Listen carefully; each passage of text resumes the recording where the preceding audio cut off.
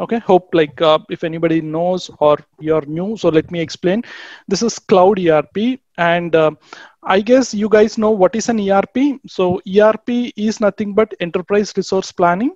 So if any big company wants to implement, let's say like let's take an Indian examples of an Indian company, like you can take Tata Group or you can take Reliance Group or anything. So let's say if Reliance is the company which is having different verticals of their business. Let's say they have pharma business, they have manufacturing, they have like kind of an other business like petroleum, then retail, all these things. Now if again they have finance, they have HR, because HR is what they maintain all these things. So if they go for any ERP, like Reliance can always go and pick a particular ERP. Why they have to go in to any ERPs? ERP is one centralized area where it combines all your relevant verticals or all your businesses in one particular place. In one particular software, they can put everything in one particular place, so that for each and every vertical, you don't need to look for separate systems, or you don't need to see any other options, where if you go to Workday or Oracle or SAP, you can see that all the businesses, everything, all the transactions, everything will be in one particular place.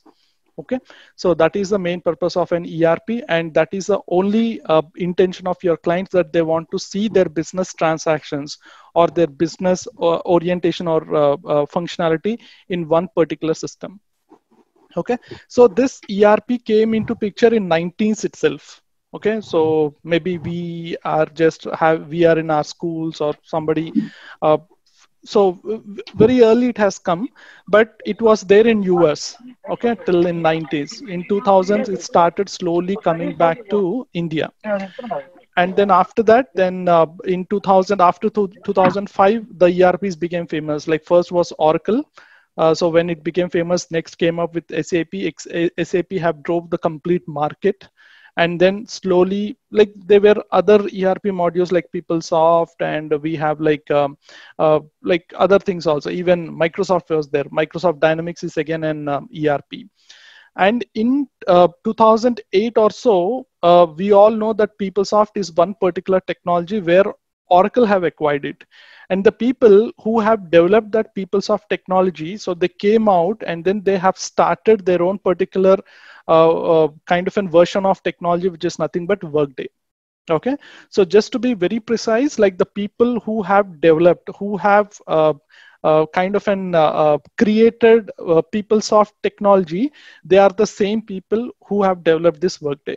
But PeopleSoft is completely on a normal ERP, and Workday is something like your cloud ERP. Okay, and we all know what is cloud. What is the main difference between an ERP and an cloud ERP? Maybe if you take an examples of ERP, we have Oracle e-business suite, we have SAP, we have PeopleSoft. Okay, so all these are nothing but your Microsoft Dynamics. These are your ERPs. Okay, standard ERPs. Now, if at all you come back onto the cloud side. So when you talk about cloud, we have Workday, which is an upgradation cloud version of PeopleSoft. We have Oracle Fusion, which is again an cloud version of your Oracle. We have SAP SuccessFactors, which is again a cloud version of your SAP. We have like Salesforce. Okay, so this is also in cloud. Okay, so we have different kind of an cloud technologies coming into the market, and this particular software like Workday is doing very good comparative to Oracle Fusion or SAP SuccessFactors, because it has got such a beautiful features, and it is very flexible for the users to go work on it, and then try to gather things or try to extract things, whatever the end user or the client is expecting. All that kind of an features, even the look and feel is very good, the navigation is very good. Okay, so looking into all those particular features, now most of the companies, most of the clients are going with Workday today. Okay, and then I can proudly say you, because I'm an Workday developer, Workday consultant, Workday lead, whatever it is, can proudly say that the main kind of an clients that we have for this Workday, Salesforce is a client. Salesforce itself is an cloud, but again, Salesforce have implemented Workday in order to maintain or manage its own employees. And then Apple is an Workday customer. And then you can say like Cadbury's. So we eat Cadbury's and all, right? Dairy Milk, and then Mondelez is an Workday client. Okay, and then all big clients. Okay, now IBM is into Workday. Okay, IBM have implemented Workday to its own company in order to maintain its employees' data in Workday. Okay, Accenture is doing it. So mostly in maybe like couple of months, Accenture will roll out the Workday. So in this way, very GE, General Electricals, the biggest implementation, Amazon, the biggest implementation for Workday. So all these big companies are at most going through Workday side. Okay, so maybe that kind of information we have, maybe me or Suresh have. That's the reason Suresh or anybody who knows about Workday can always help people to understand that Workday is going to be the future. Okay, all right, so this is some kind of a background about Workday. And coming back to our particular content. Okay, so we all know, like in Workday or in any ERP you go, any cloud ERP or normal ERP you go, we have standard like two kind of an types of ERPs, like not types of ERPs. The ERP itself is divided into two different type of verticals. One is functional and one is technical. Okay, or in Workday we call it as, instead of technical, we call it as an integration.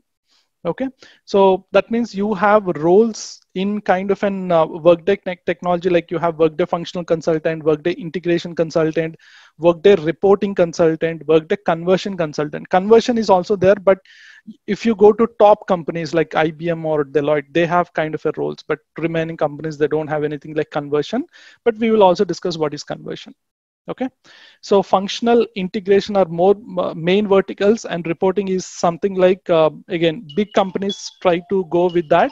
But again, anybody can do reporting. So a functional guy can do reporting, a technical like integrations guy can also do reporting. So there's no major difference. But again, if you are working in any projects, if client insists that I want a separate reporting guy, then the companies will always opt for the reporting consultant, and the person who is there in that particular role will only be working on the reports, not integrations, not functional.